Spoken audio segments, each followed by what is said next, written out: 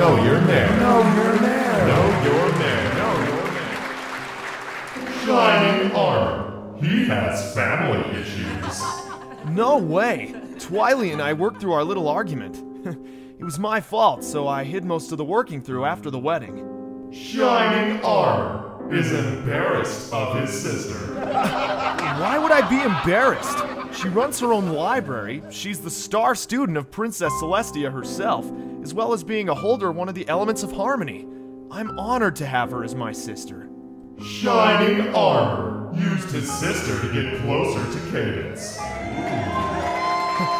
Alright, I sorta did, I'll give you that one. But you have to use what you have to get your hoof into the front door, right?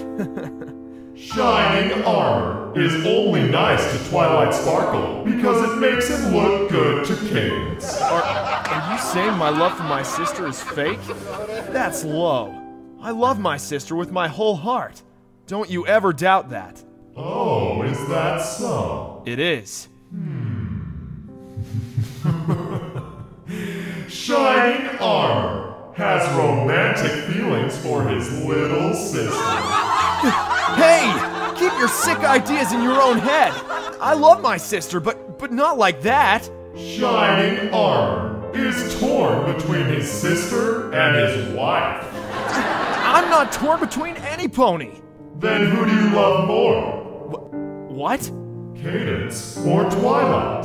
Who do you love more, Shining armor? Well, that is to say, it's a matter of different categories of love, you know? Shining armor has some psychiatric feelings to sort through. What's that supposed to mean? Now you know, Shining armor.